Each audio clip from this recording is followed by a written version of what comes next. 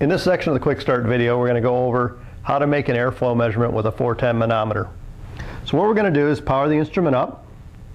We're going to make sure that the instrument's in feet per minute. And again, temperature is always shown on the bottom. If it wasn't in feet per minute, we'd use the select key to toggle back around to it. So now that we're in feet per minute, we need to make a timed average measurement. So here's where we use the mode button, go through hold, max, min, and then to the timed average function. You can see this is blanked out right now. I'm going to show you how to make a measurement here on the ground, then we'll go ahead and make one at the register. So if we press and hold the mode key, you see it flash, it's ready to make a measurement. We'll let it up, and you can see it says average here. So right now it's taking an average measurement.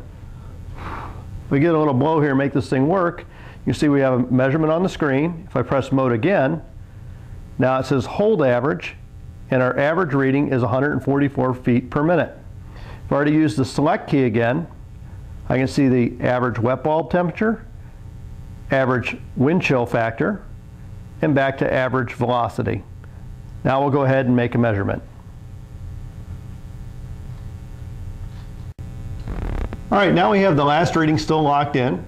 So we're going to go ahead and clear that reading out. In order to do that, we're going to press and hold the mode key. We're going to wait till it goes to all dashes. Now the dashes will stay there until we release the mode key, and then it'll start making a measurement. So we're going to go ahead at the same time as we release the mode key, we'll start traversing the grill. So we're going to let the mode key out. So we start getting a reading immediately. We're going to work our way across the grill. And it's quite normal for the airflow to go up and down. And this is the reason that we actually traverse the grill. Airflow through a register is not laminar, and we want to get an average reading of all those irregularities. So we're going to work across the entire grill and get a nice average measurement. Now, one of the things you may see is the vane may stop moving, and that's also normal because there are dead spots in the grill or on the register. And that's just where no air is moving through at all.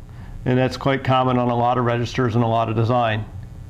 So we come across to the end here. We'll do one final pass across the bottom. We're going to press the mode key and stop the measurement.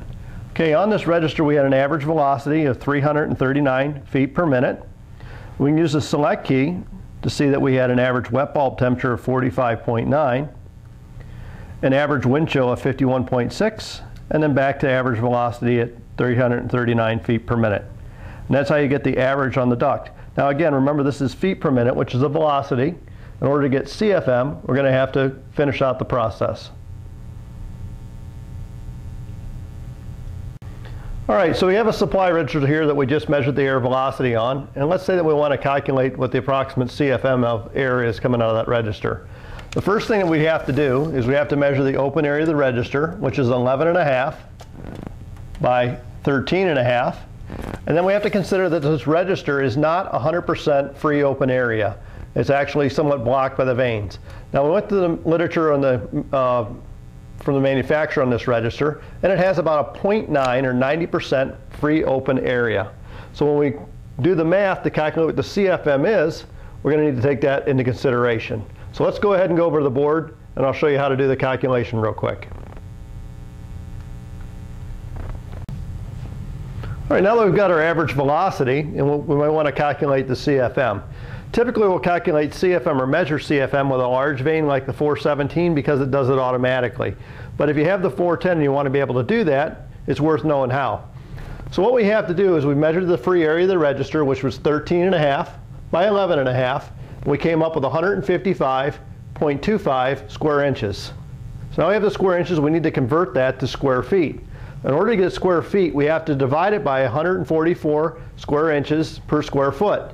So we take 155.25 divided by 144 equals 1.078 square feet. Now, we have square feet, and we need to get it to cubic feet per minute.